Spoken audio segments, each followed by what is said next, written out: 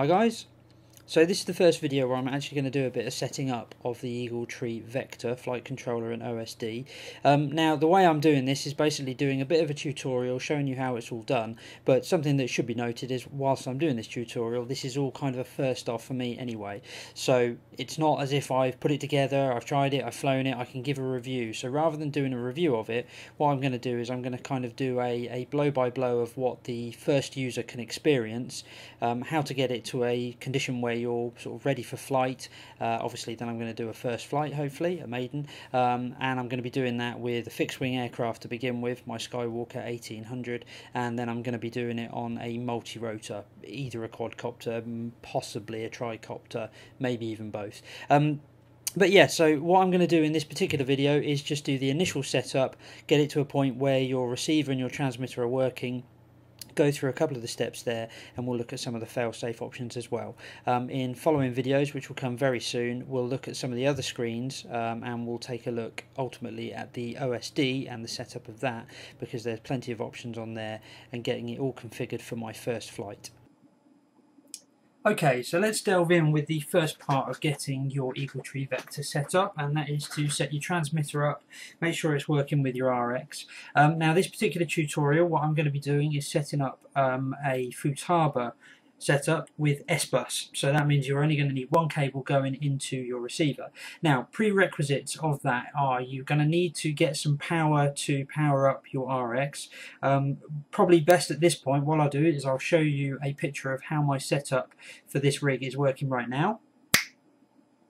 And as you can see, if you follow all around it, the various labels are in place. Basically the key to it is that rather than using an ESC for this particular setup, I'm using a 5-volt BEC, but when it comes to flight, you could use the built-in BEC of an ESC anyway. So that's what I'm using. But you can see that the BEC is running into the Vector onto the output rail. That provides power, and that is actually sending power to the receiver via the Sbus. So, okay, so first and foremost, what we need to do then is power up the Vector. So plug in the LiPo, and you should see your receiver light up, and of course we want to have our transmitter turned on before we do that. Okay, so that should be fine and your receiver should be connected, and then you start up your software, and as you can see at the moment it's waiting for me to connect it, and then we just plug in the USB to it now. And lo and behold, we are faced with the initial screen. Now, I should say at this point, I have updated the firmware to the most recent firmware, which at the time we're going to press is 11.48. If you do need to do it, just plug the USB in, press firmware update, follow the guide. That will help you get that set up. So, first and foremost, let's see whether or not the Vector is actually doing what it should do. And if we pick it up, this is picking up the module itself, you can see that it is moving around. I can yaw it around a little bit anyway. There's communication there. Now, the first thing that we've got to decide is what airframe we're going to do. To do that, on this overview screen, we're going to click on choose airframe, and then you've just got to make your decision. Now, for the purposes of this tutorial, I'm going to be setting it up for my Skywalker 1800 fixed wing. So I'm just going to go for a good old-fashioned traditional fixed wing setup. Click apply. Now you're going to get a warning at this point saying that once you've chosen an airframe via the software, you have to confirm through the OSD before you can actually set it all flying. So just be aware that once we've done all of this, you're going to need to go through the menu system via the OSD via your FPV rig to confirm it. Otherwise it will not save that setting. So just be aware of that, and I'll show you how that's all done in a later video. So we click on OK. So we've done that. Let's go back to the overview. Now you'll see if I grab my transmitter and move stuff around that nothing's happening. So the first thing after that we've got to do is we've got to set up the transmitter to actually communicate with the device. So to do that, the first thing that you want to do is just do a little bit of work over here on the transmitter itself. Basically the standard channels 1, 2, 3, 4, that's pretty much normal. So 1 is going to be aileron, 2 is going to be elevator, 3 is going to be throttle, 4 is going to be rudder. What you then got to decide is a switch for your mode switch. I suggest a 3-pole switch for that. Now I've already pre-programmed this all in, so I'm just going to go into the link menu, down to function. Obviously this all depends on the type of transmitter you're using, but we can see on this menu here that 1, 2, 3, 4 are set up as normal, just as I've said there. Now I've then got channel 5, which is known as a gear on the Futaba, is SC, which is this 3-pole switch here, so this is going to be my mode switch. I'm then going to want to have a gain knob, so I can tweak the sensitivity and the amount of kind of compensation that the gyros will give me. I'm going to do that through this LD gain knob, so I've set channel 6 to LD. Channel 7 I'm going to have as my secondary mode switch, so that allows me to have one mode on this switch, which when I flick it down gives me 3 more positions to use, quite handy. And finally, even though I don't actually have flaps installed on the Skywalker, I am going to just program channel 8 to be my flap switch, and that is going to be over here on the SB switch, which on this particular model is a 3-pole. I can also decide in the future if I want to do it on a potentiometer. Either way, like I say, there's no flaps on my model at the moment, so I'm just going to set it up like this. So, going back to the software, the easiest and best way of doing this is to simply click on the Run RX Analysis Wizard. So we click on that. Then you're going to get a little warning. It tells you what it's going to do. Please configure your transmitter and connect to your RX before continuing. Now, it's well worth setting up your transmitter like I have here. Program all your channels in, choose what switches you're going to do before you do this. I did try and actually go through the process of changing it mid-installation. It doesn't like it. It doesn't see the channels in the way that it should do, and you'll see as we go through the reasons for that. So anyway, so we're going to click next. Obviously make sure your props aren't on so you're not going to chop your hands off. Okay, so then you choose your desired language, which is for units. So I'm going to go for English because I like to have feet. And then choose your type of receiver. So I am going to be going with Sbus.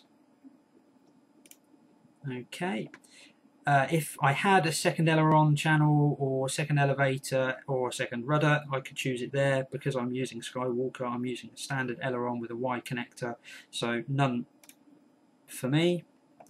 Okay, now it wants to know how to detect return to home. This is for failsafe mode. So what I want to do is, rather than say I want to flick it by a switch, I'm going to have it on Sbus. That is to say that if my transmitter loses connection, this is going to program it to know what that looks like and flick it into return to home. So that should come back to me and hover over my head, being that I'm using a fixed wing.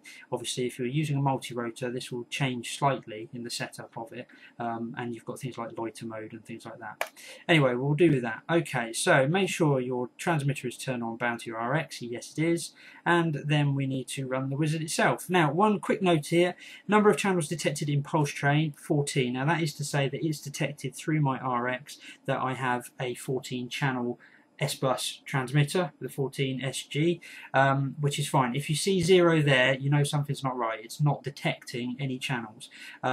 Be very careful with powering up your RX. You do need to make sure that you've got that 5 volts from an ESC or a BEC.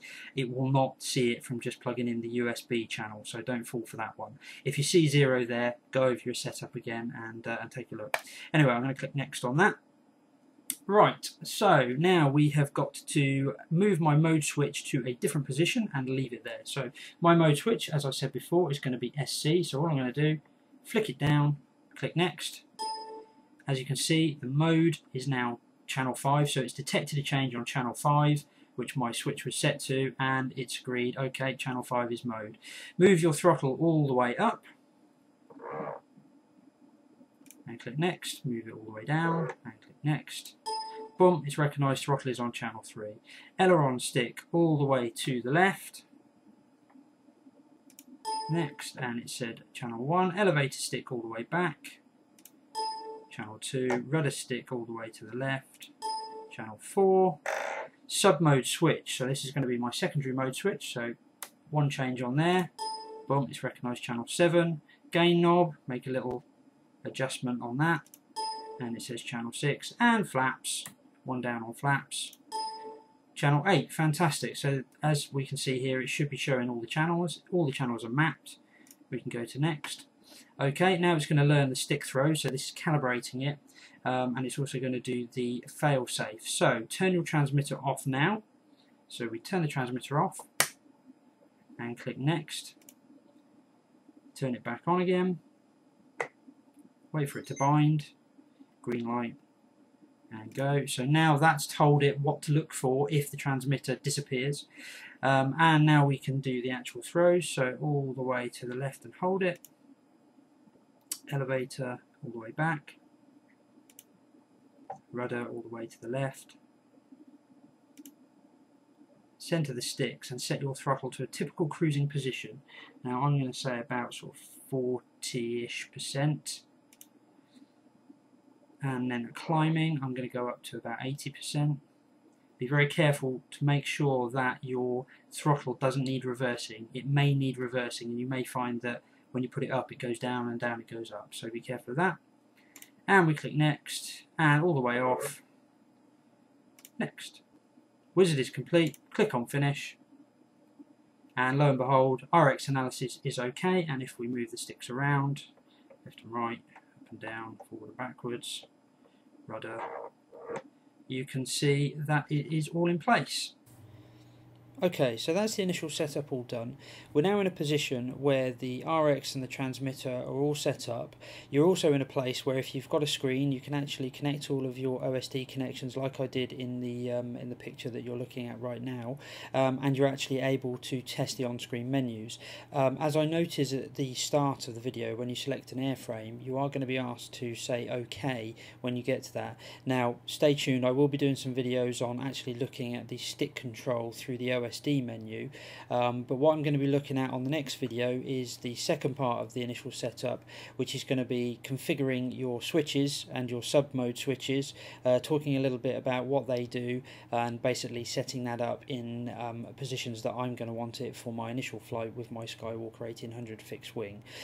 Chances are I'm going to be doing other videos on multi-rotors separately to that, so yeah, but stay tuned. Obviously, if you're interested in this, if you've got a Vector or you're thinking of getting a Vector, subscribe, and I'll probably put a little playlist together with all of this.